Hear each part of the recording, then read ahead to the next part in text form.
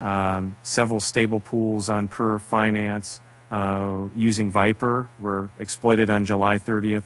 But several stable pools on Curve Finance using Vyper were exploited on July 30th, with losses reaching $24 million at the time of writing. According to Vyper, its 0.215, 0.216, and 0.3.0 versions are vulnerable to malfunctioning reentrancy locks. The investigation is ongoing, but any project relying on these versions should immediately reach out to us. Vyper wrote on X, "We're running a large white hat rescue operation.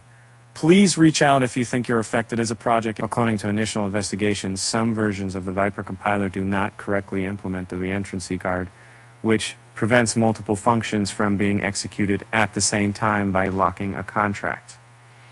Reentrancy attacks can potentially drain all funds from a contract.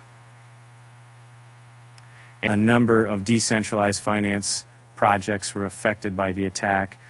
Decentralized Exchange, Ellipsis, reported that a small number of stable pools with BNB were exploited using an old Vyper compiler.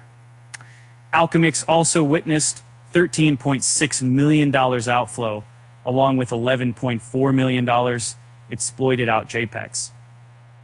And the exploit sparked panic across the DeFi ecosystem, prompting a wave of transactions across pools and a rescue operation from white hats. Data from CoinMarketCap shows Curve Finance's utility token Curve DAO declining over 5% in reaction to the news.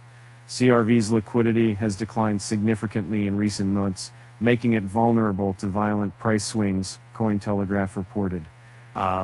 Curve Finance is a DeFi protocol that enables the decentralized exchange of stablecoins within Ethereum.